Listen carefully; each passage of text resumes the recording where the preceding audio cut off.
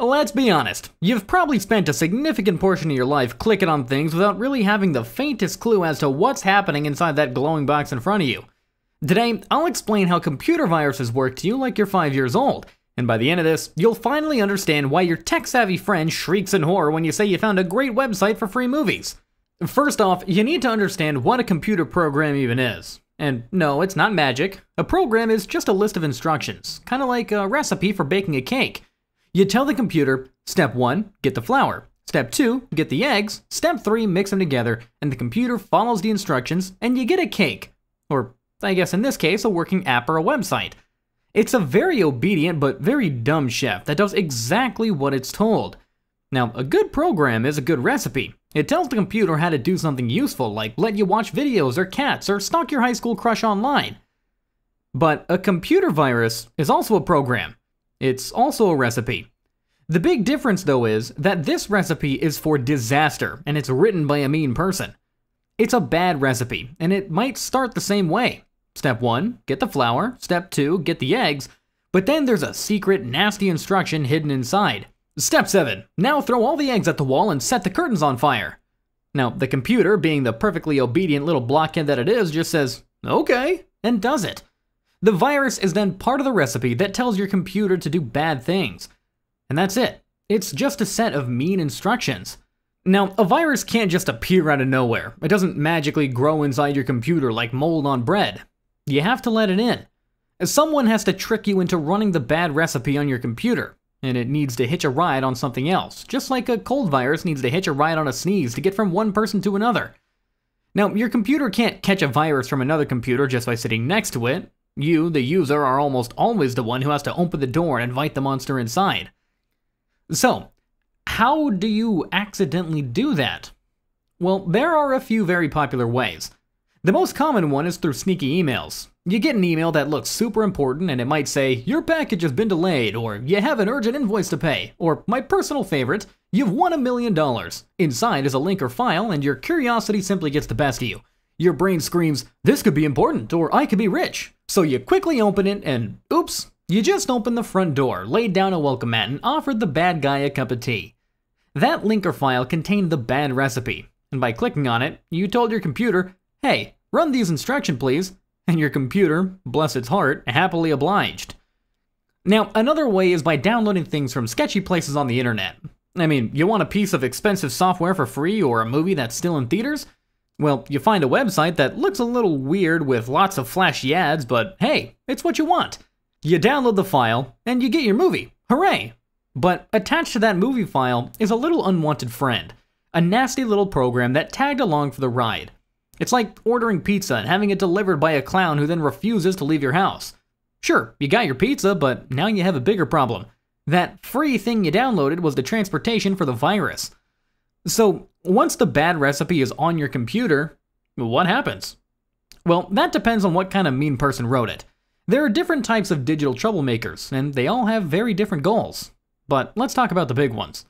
First up, we have the famous Trojan Horse. If you know the old story, then you already get it. The ancient Greeks built a giant wooden horse as a gift, and their enemies, the Trojans, thought, wow, a free horse, how nice, and pulled it right inside their big walled city.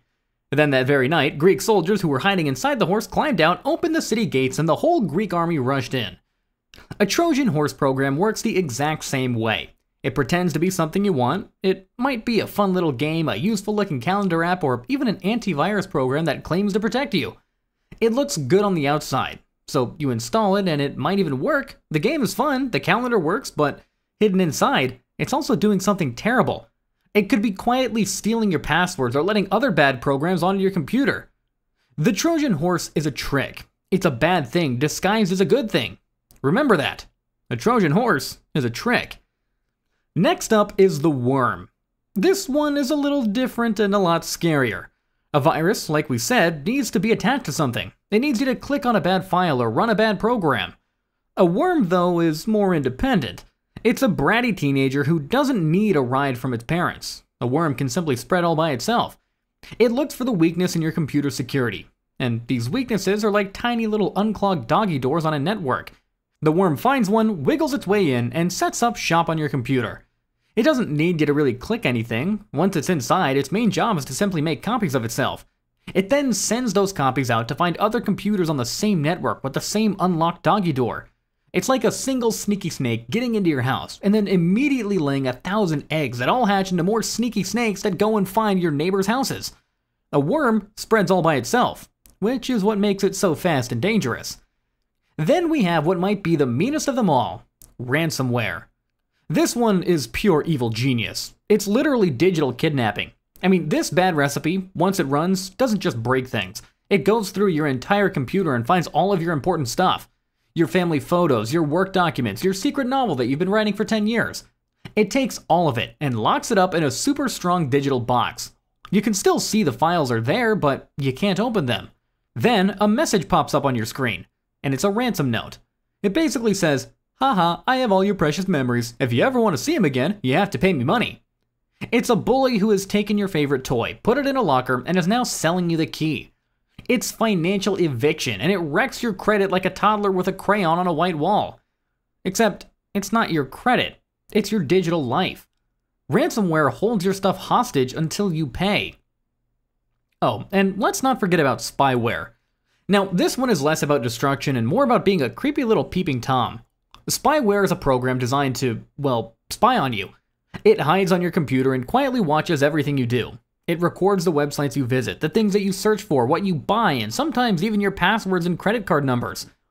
It's like having a tiny invisible person hiding under your desk with a little notebook, writing down everything you type. Then it sends that notebook full of your private information back to the person who made it. And they might use it to steal your identity, or they might just sell it to advertising companies. Ever wonder why you searched for a new pair of shoes one time and now you see ads for those exact shoes on every single website you visit for the next month? It's not a coincidence. It's often spyware acting like a little tattletale. Spyware is a digital spy, and it's very good at its job. So, the goals of these bad recipes are all different.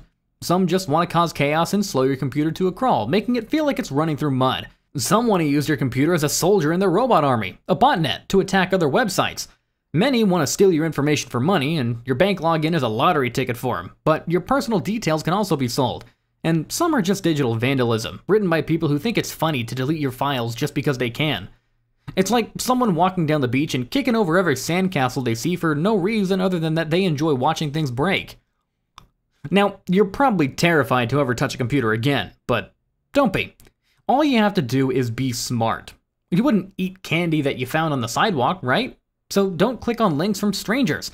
Think before you click. This is the #1 rule. If an email seems too good to be true, then it is. If a website offering free stuff looks shady, it is. It's like your mom telling you not to talk to strangers, but for the internet. Now, the second thing you need is a good antivirus program. And this is your computer's personal bodyguard. It stands at the front door and checks the ID of every program that tries to run. When it sees a program with a bad recipe, it grabs it by the collar and throws it in digital jail before it can do any damage. It's like buying your computer a helmet in case you crash the bike.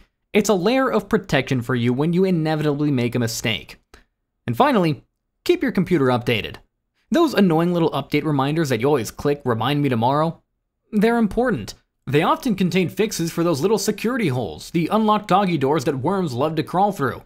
When you update your software, you're patching the holes, you're locking the windows and fixing the fences.